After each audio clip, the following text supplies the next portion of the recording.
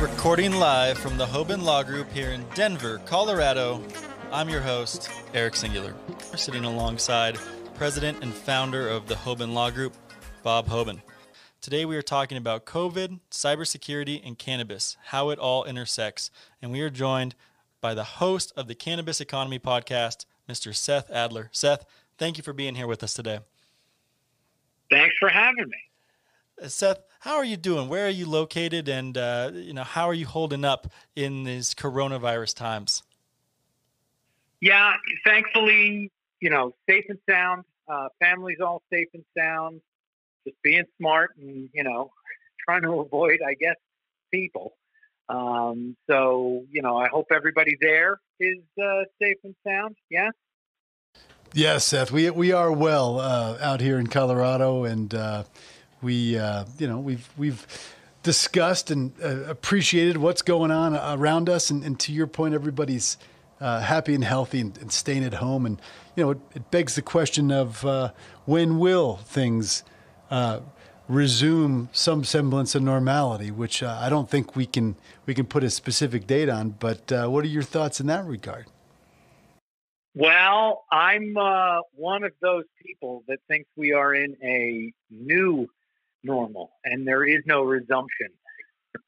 I think that these are the first days of the next, and whatever we had before is yesterday. Well, and that brings us to an interesting point, because if this is the new normal, what we have seen, we've seen Saturday Night Live, we've seen everything go digital. Everybody's on Zoom conferences. I imagine the bandwidth that everybody's using is a much greater than it was previously. Maybe not. But that brings us to this issue of cybersecurity, which I know you have some interesting thoughts on and would love to hear them here. Yeah, well, I edit a website called the Cybersecurity Hub. So absolutely, I just work in artificial intelligence as well when I'm not thinking and talking about cannabis. And really, this is a field day opportunity with all sorts of new technology, all sorts of new systems being used for, real work. This is a rough time if you're a CISO, right? A Chief Information Security Officer, because there's so much that's being used that you don't want being used. That's at least my humble take on that. Well, Seth, it wasn't that long ago that I recall walking down a hallway in the Hilton Hotel off Millennium Park in Chicago to meet some guy named Seth and to do a podcast. And that was, I was talking to Eric, that was the first podcast that I had ever done. And I walk into this room and there's this handsome guy sitting there with speakers on or headphones on. And I remember then very well. What do you think about the industry and how far we've come as an industry, and just how you've been able to document it against the backdrop of where we are today with publicly traded companies, coronavirus affecting the industry, marijuana as an essential product, hemp, acreage off the charts. What is your perspective upon reflection of where we've come? There is so much to say. There's so much to unpack there. I'll try to do it justice. Number one, I also remember that day. That's the first time I saw the Bob Hoban smile. And if you, the listener, have never seen it for yourself in real life, that's the thing to look forward to. Post-quarantine is the Bob Hoban smile in person. Anyway, and I'm only partly kidding there. But when you and I sat down, what would that have been? Was that like 2015, 2016, something like that? 2015, so I believe, yes. Yeah, so that's real early days. That's when, you had to have, a heavy set of cojones to be in the cannabis industry like you were at the time, right? Because I'm only an anthropologist. I'm only kind of seeing what's out there. But, it was very early days. and we didn't have the State Banking Act passed in the House and not in the Senate like we do now. These halcyon days with federal legislation on the books. But in all seriousness, there were raids still going on in California, and it was very, very early. Flash forward to, you mentioned, these big, public companies. All of us then, thought that public companies were very far away, and we definitely figured, and correct me if I'm wrong, Bob, that the first public companies were not going to be agriculture companies. They weren't going to be plant-touching companies. It was going to be, all the ancillary companies were going to be the first ones that were the truly big, publicly traded companies. Did you think differently, or was that just me and a bunch of other people? No, I'm surprised that is how it turned out, because the bet was the complete opposite. But going back to this theme of sort of what's happened over time is that you just pushed and you pushed and you pushed and you found this exception and you nudged this along, and then all of a sudden this distinction of plant touching versus ancillary became less and less prevalent. Now it's still a cornerstone for how investors make their decisions, and certainly how different folks look at the industry from different lenses. But it is remarkable that we're sitting here, and those same companies you mentioned on the public exchanges in Canada are public, cross-listed here in the United States. It's remarkable, man. It's remarkable. But it is. And then what's even more is that while we're federally illegal, and I know 0.3% and below, thank Bob Hoban and everybody else that hemp is legal across the land. Not that we have rules for that, but it's at least, we've got some legislation. We went from being federally illegal, and still are, to essential overnight here in this time of coronavirus. And that's not surprising to me as somebody that understands the plant.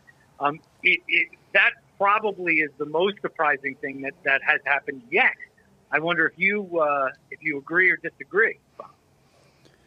Well, what how expedited this has become accepted, and what we were just talking about was this concept of all of a sudden you've got this economic opportunity, this fact that the plant has been deemed essential, at least in certain respects commercially, and then you've got hemp farmers about to drop down seeds all over North America.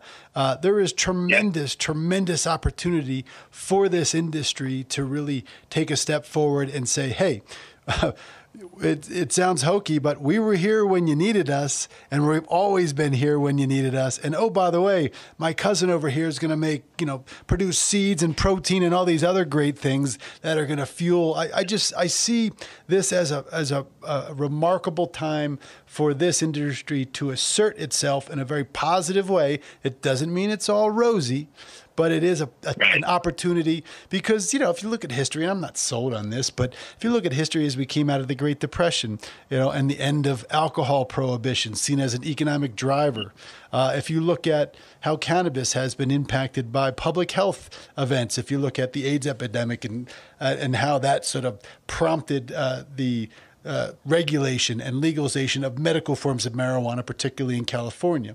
So it came out of a public health scenario. So I think this plan is up for the challenge. It's just, can we get over the hump? Can we get out of our own way sometimes? Well, I think that can we get out of our own way is a huge question. But I do think post-quarantine, what we might see, at least from some people, is kind of a return to local, a return to the earth, and a return to health and wellness. And those are all cannabis subjects right there.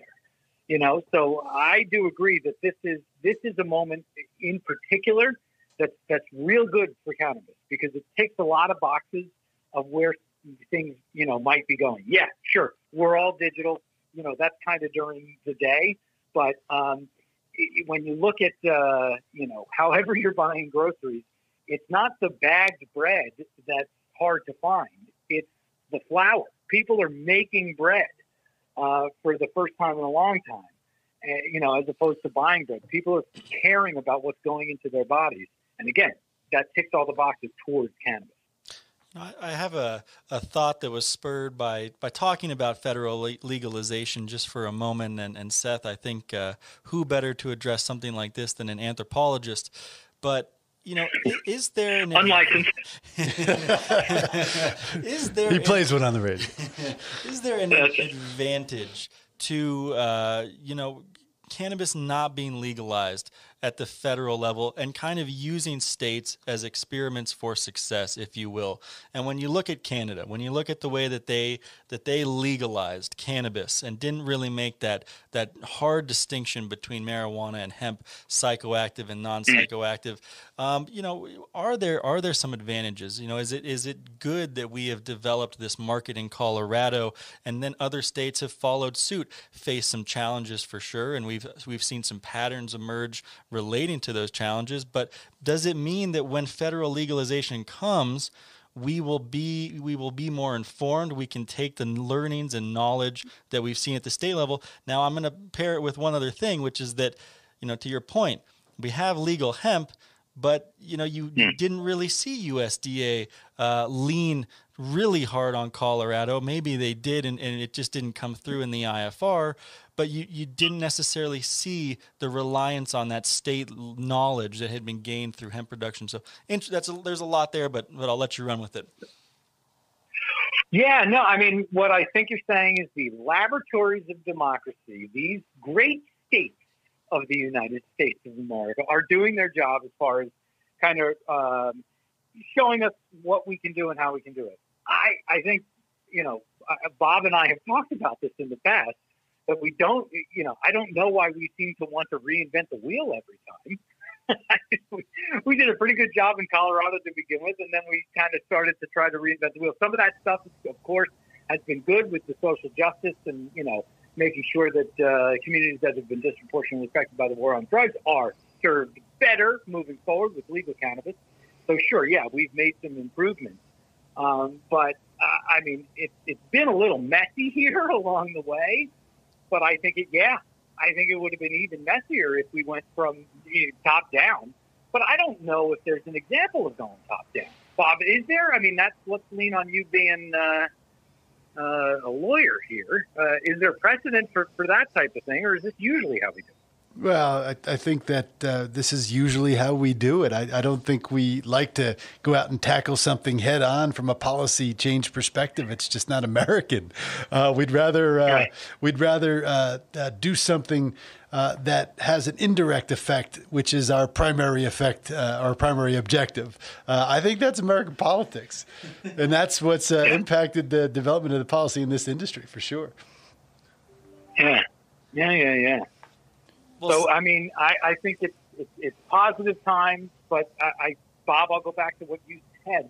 If we can get out of our own way. And so, this is where I ask you, if you don't mind, I know it's your show, but may I ask you the question of what can we say to your colleagues about, all right, listen, we got, almost a new starting line here. Let's stop doing X and start doing more Y. What would you say there?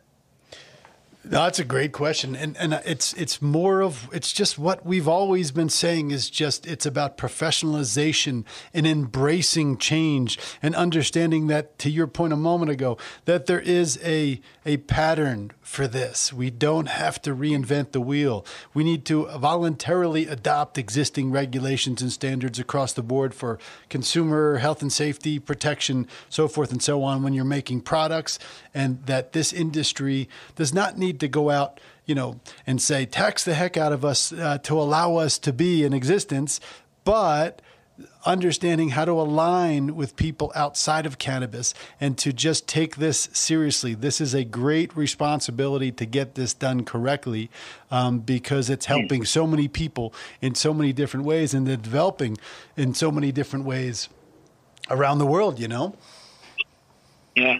I think that intersectionality piece, kind of pulling other people in and understanding what their issues are and kind of meeting them where they are. I think that's the kind of now more than ever type of thing, because we have obviously exited the cannabis is sexy portion of this story. You know what I mean? As far as investment and otherwise. And it's time to get down to even more work, which you old school guys, I'm sure, are kind of rolling your eyes a little bit because it's been hard work along, the whole way. But, I think we're saying the same thing here, aren't we? Yeah, we are. And ultimately, we were only able to pick it up after so many people before us set the table for such opportunities and hard work. But no, this industry is going to move in a bunch of different directions. But the thing is that it is here to stay. And as governments evaluate how to treat this as an industry, and as we see even in recent days that the use of cannabis is being seriously and closely examined as a possible treatment towards coronavirus symptoms. For example, we heard about a particular National Institute of Health going out and looking at how cannabinoids could be used to prevent the inflammation of the lungs and what I believe is called fibrosis. That's one of the grave, impacts of this thing. Is it makes your lungs sort of, stop being able to function in those particular parts of your body. And they believe cannabis can prevent that or slow that down from occurring. And they threw together a crack team, quite literally, the U.S. government did, to evaluate this right now in real time. Now, it's an evolving story, so we don't know where it's going to go yet. But if these two things are happening at the same time and the science supports it, that is what gets us over the hump. Because remember, to our point a minute ago, the industry has always resisted working with outsiders because it's always been maligned. It's always been treated as, even as a law firm. You talk to a cannabis law firm 5 years ago, or another law firm 5 years ago, you're a pot firm, they wouldn't talk to you. It was taboo. But that whole notion has changed dramatically. So you had to stop as an industry defending yourself from your position of contact and became a position where now let's go out and interact and work with these people and try to integrate into mainstream business. And that's not something that every cannabis professional wants to hear. And to your point, it's a mindset and behavior that's been trained the other way. So, even the best of us have a tough time changing, when we didn't get trained, to one side, and now we got to come back to the other side.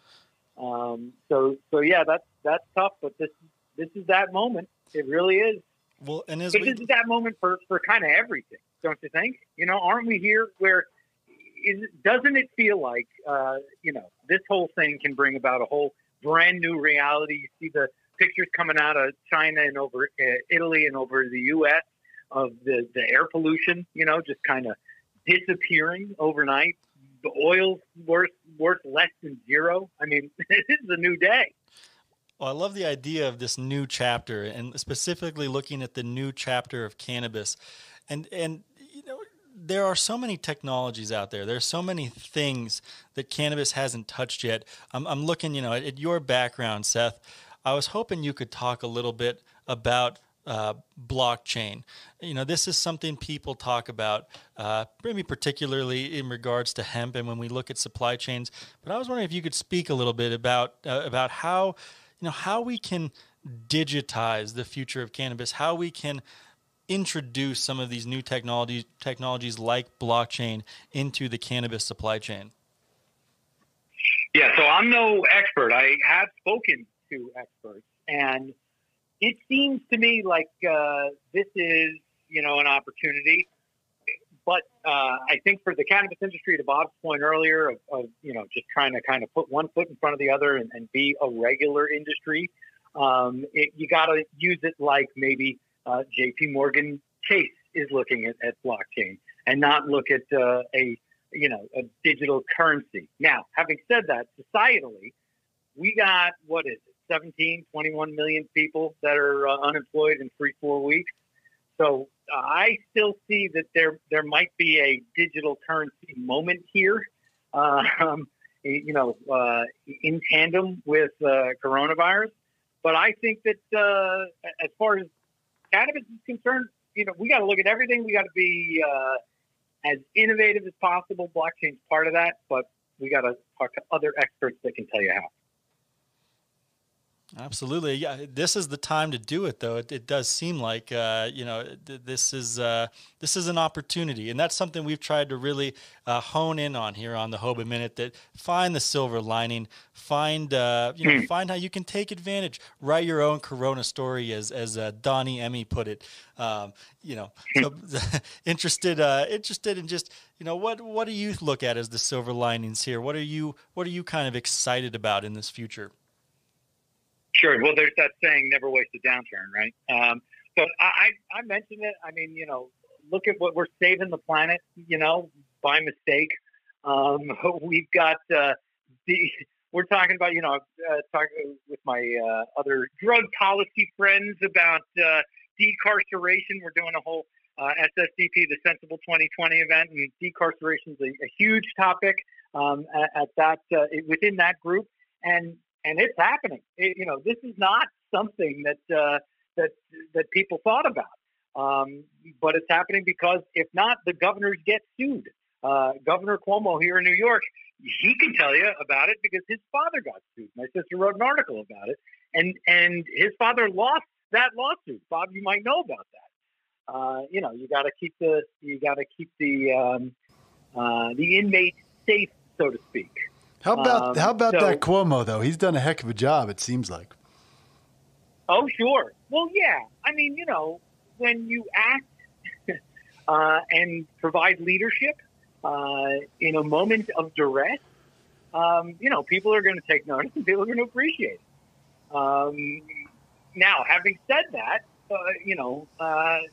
where were we as far as preparation? Easy for me to say, but I'm not the governor, nor was I a governor's son?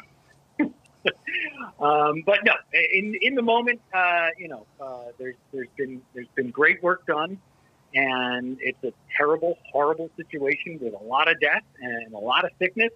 But it does seem like we may be flattening the curve. We'll see. We'll see if there's a second wave or whatever they're talking about. But I mean, I do, just to answer the question, I think that everything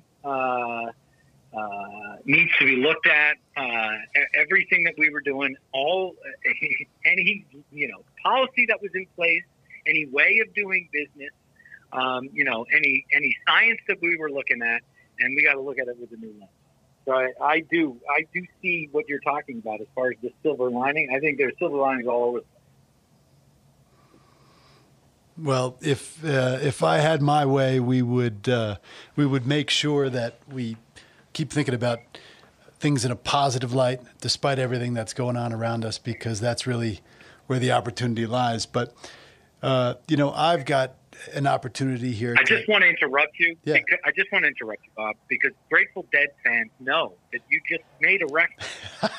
You just said, "If I had my way." I didn't want that to go unnoticed. Well, anyway, please continue. No. Listen, the eyes of the world are upon us, so we have to. There we go. So no, But at the moment, unfortunately, we're going to hell in a bucket. But at least we're enjoying. Yeah, right? exactly right. But no, so that is interesting as we sort of tie up that issue of cryptocurrency and potential digital currency development. It does seem like there will be an opportunity there, but to your point, it just goes to the whole theme about the evolution of the industry. If you're going to behave like an industry, if you're going to act like you belong instead of stop defending yourself and projecting accordingly, then things will progress. And it doesn't have to be one way or the other, but that's what needs to take place in the rest of 2020. People just need to step up and do what they have to do. And guess what? We get led by the hemp farmers now because we get to see what they're doing in the next 4 to 8 weeks. And that's going to be very telling. Now, when do we get a decorticator on every corner? That's my question to you, Bob. Believe it or not, they sell a decorticator that's the size of one of those box air conditioners that you put on a stool and you can roll it around. I don't know how good it is, but it isn't technically possible, but no, that's what we were talking about. This was the evolution of the industry shifting away from single-purpose CBD crops more towards whole-purpose or industrial-style crops that service multiple verticals versus just one, and understanding that once we've sorted that out and farmers can do things reliably and consistently, then the infrastructure needs to step up, and that is what's going to give the farmers certainty, and which will create the demand, which is supported by need and science on the corporate and the purchaser side. It just hasn't been scaled up reliably yet. That's it. But this is that moment, is it not? I mean, we can make anything that you can think of with hemp. I don't have to tell you that. This is when to build that infrastructure. Never miss the opportunity in the downturn. I think that might be the biggest one. No, absolutely. And, we'll keep our ears to the ground on that one, because with this being the biggest year for hemp growth in the United States, the most acreage ever being devoted to hemp, at least in contemporary history. You're the anthropologist here, so I don't want to make sure I'm saying anything incorrect. It'll be very interesting to see where all of that raw material goes after harvest. I will say one thing, Seth, because you made a great point earlier. It's a lot easier to maintain positivity and stay in good spirits when you are in the proximity of that Bob Hoban smile, which we are lucky enough to be. So that's that's an important note. Seth, it reminds me of that Seinfeld episode with the Wiz. Do you know that one where, the Wiz had this smile, and when he smiled, his teeth glistened. And anyway, go back and watch it.